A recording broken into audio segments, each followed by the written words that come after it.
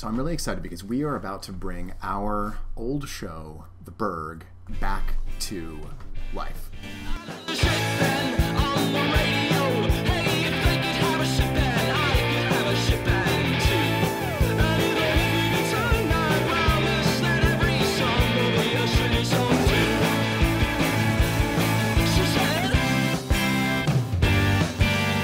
Not making new episodes, but we are re-releasing the episodes that we made all the way back in 2006. Before The Burg, there was no such thing as a web series. And I'm not even being facetious. It did not exist. I mean, the year was 2006. YouTube was only about a year old, and it had like a cap on it of how long you could run something. I think that was 5 minutes. It was not owned by Google yet. And what most people were putting on there, if anything, was like just micro vlog stuff or like dogs on skateboards or like things like that. I think the first video was a trip to the zoo or something. So it was really, no one knew what to do with YouTube yet. You know, Facebook was existent, but it was only open to colleges. MySpace, that was the shit. Friendster had already come and kind of gone, but MySpace was on the rise and everyone loved MySpace, which is kind of funny to think about now. But that was it for social networks. Like none of the others, Instagram, TikTok, nothing else existed. Twitter didn't exist. It was a very different world. It was post 9/11, but like kind of recently post 9/11. There was no iPhones even. And in this context, we made this show, right? Kathleen Grace, who is a director I knew, she had an idea to do a show about hipsters. Yeah, this was the like high water mark of the hipster era, like the original one, like the Strokes and all of that stuff. You know, the White Stripes, all of that music, the yeah, yeah, yeahs. That was all happening. I was in a band at the time that kind of like was in that same world in Brooklyn, and we played all these art house shows and bar shows in Williamsburg. And so I was in that scene and knew some of the people. And so did Kathleen, but we didn't really know what we wanted to do. I mean, our first thought was, what if we just take the cameras that we had, which are, you know, this being 2006, these are like mini DV cameras. These are clunky things. But what if we take these cameras and just get together great actors that we have access to? I was the writer, Kathleen was a producer. But what if we kind of put this stuff together, make like a cool package, try to sell it to TV? We had never done anything like that before, either one of us. I brought on Matt Yeager, who I had gone to college with and had a good time in playwriting class, to to help me write this. We had never written together, but we thought it'd be worthwhile to do. We also brought in a writer named Brenda Withers, who had been the writing partner of Mindy Kaling, who we also knew was kind of in the circle, and we developed these characters. And we wrote some scripts. We kind of came up with 5 central characters. Courtney, who is our like vapid, sort of fashion obsessed wannabe actor. Xander, who is equally vapid, like imagines himself an artistic documentary filmmaker. Of course, he's living off a trust fund.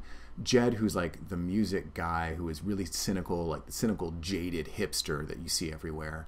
And Spring, who is like our communist, environmental activist, what would today be called a social justice warrior. And then Ryan, who is our bro, who was representative of sort of like the non-hipster transplants that we were starting to see like move into the neighborhood, but also kind of just like the voice of the everyman, the person who wasn't a hipster, because we needed a character like that. These were our characters.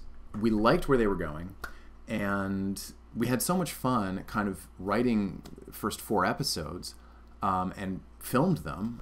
All of the titles of all of the Burg episodes meant at least 2, usually 3 things. So, you know, in the episode MySpace, on one hand, one of the plot lines has to do with MySpace, the social network.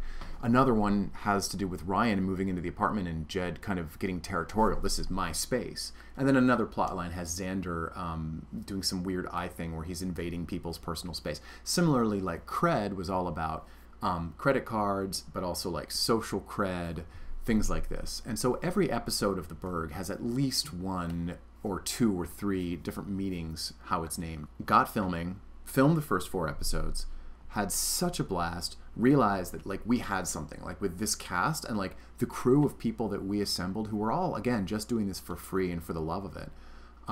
We realized we had something, and we just kept filming. And then we decided, well, since we're filming anyway and we're making all these episodes, let's just put them out. Let's see what happens. And there was no where to put them except for on our own website. So we did that. We created the Burg.tv. You know, we made some smart decisions about like who we spread the word to. Why don't we use local bands to score each episode? Local bands, local performance artists, things like this. And so we did. And the very first band, it so happened, was this band, this awesome band, Bravo Silva. Their lead singer was actually Meryl Streep's son. We didn't know this at the time. But they were great. It's a great band. Their music was great. It set the tone perfectly. And it also, we didn't know this, but their manager happened to be also a writer for Gothamist, which was like a big vlog at the time. And so she wrote about the project. So we launched our project Sunday night, had a party, and then I think by Thursday we were in the New York Times. Like, it happened that quickly.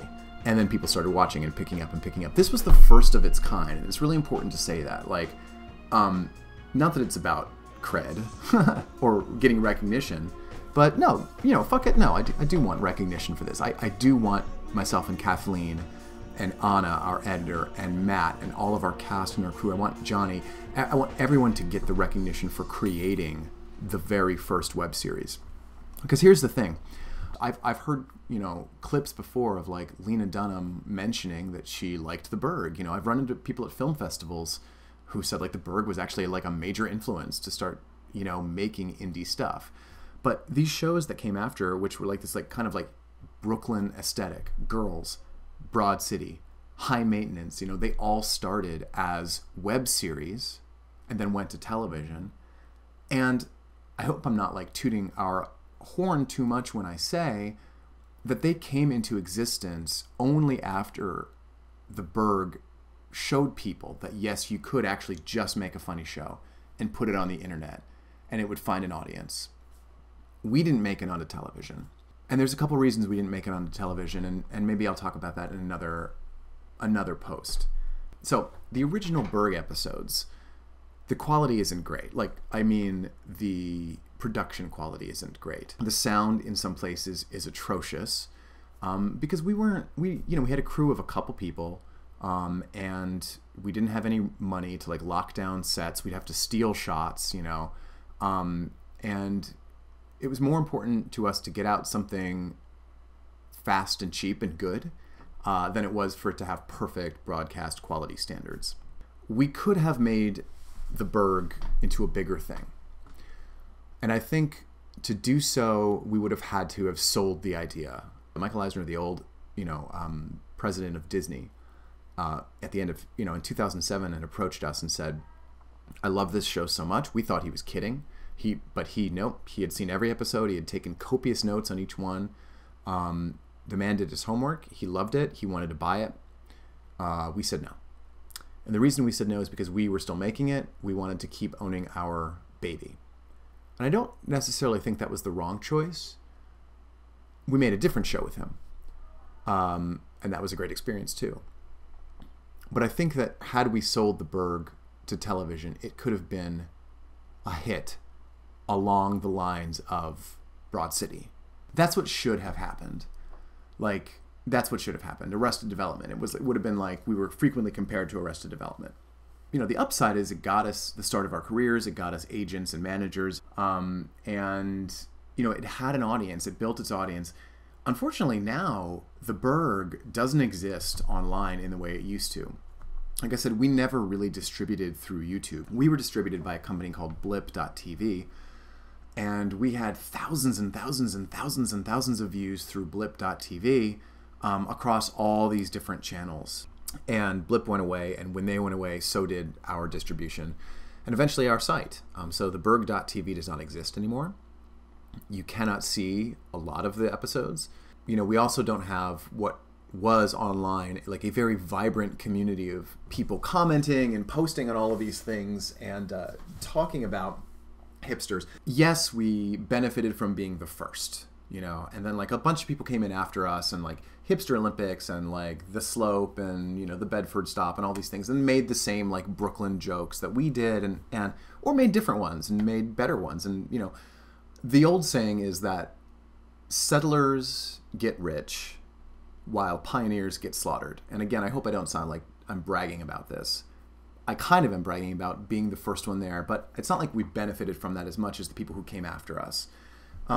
Which, you know, starts to raise questions about like, yeah, like what is the more valuable skill to have in Hollywood? Is it to come up with the idea and do it first, or is it to be the person who recognizes where the gold is and then swoops in and gets it? I think it might be the second.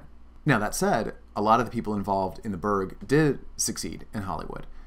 Kelly Giddish, who was on the show as Courtney, I mean, she was on All My Children when we cast her, but, you know, then went on to lead a number of shows, and then eventually, of course, enjoyed like a decade on Law and Order in a very, very public way. Lindsay Broad went to go be on The Office for a season, which was fantastic. Jeff Scowron, who plays Ryan, is a very successful theater actor who's been on Broadway a number of times.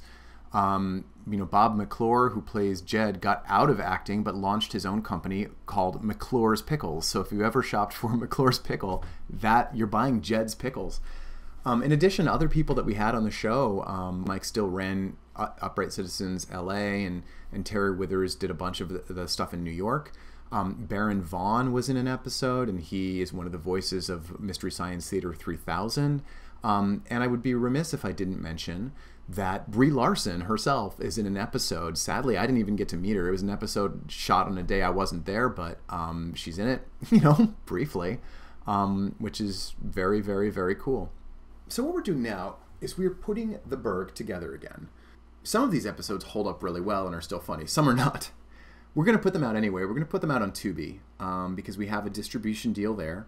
And this is going to be the first project of maybe many where we kind of put together these shows and repackage them and send them all out and hopefully see if they find a new audience. Because, you know, one thing for sure is like this late 90s aughts, you know, pre-iPhone aesthetic is big right now. And the Burg is all about that. And the Burg is like, it's due for a revisitation and a renaissance. And 2024 is going to be the year that we do that.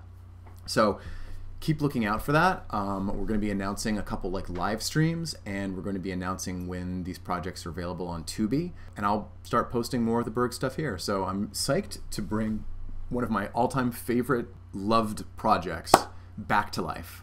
I mean, I'm psyched for it to find a new audience. In the meantime, like, subscribe to Unprecious Studios, which is the name of our little company shingle here dedicated to micro-budget filmmaking.